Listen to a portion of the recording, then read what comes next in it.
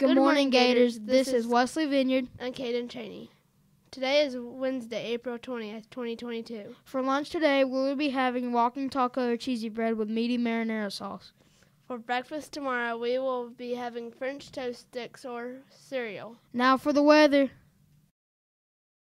We are beginning the day in the mid-30s with highs around 70 and partly cloudy skies. Tomorrow, we will begin the day in the low 50s with the highs in the upper 70s and partly cloudy skies. Now for some important announcements. Talent show auditions will be tomorrow and Friday during your specials time. Earth Day is this Friday. Kindergarten is going on a field trip to the zoo this Friday. Milestones testing is coming up for 3rd through 5th grades next week. We will start with math on Monday. Our character word for the month of April is courage. Courage involves making good choices in the face of fear or obstacles. It's another word for bravery. Examples of showing courage include saying sorry. It takes courage to admit when you are wrong. Saying no to something you know is wrong even when all your friends are doing it. Helping others. Set goals for yourself and work hard to accomplish them. There are so many ways you can show courage.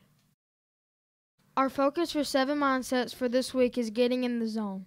Think before you act. If you think you may be angry or about to say something or do something that maybe you shouldn't, just pause and take a minute.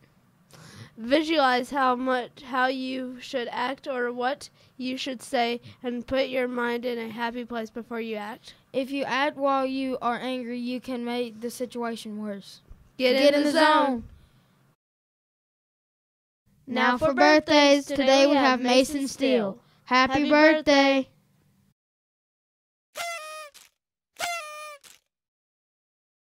Be sure to go by the office after announcements to pick up your birthday surprise. Now let's stand for the pledges. Now for the pledge to the American flag. I pledge allegiance to the flag of the United States of America and to the republic for which it stands, one nation, under God, indivisible, with liberty and justice for all. Now for the pledge to the Georgia flag. I pledge allegiance to the Georgia flag and to the principles for which it stands, wisdom, justice, and moderation. Now for the Gator pledge. I am a Gator. I pledge to be responsible and respectful too.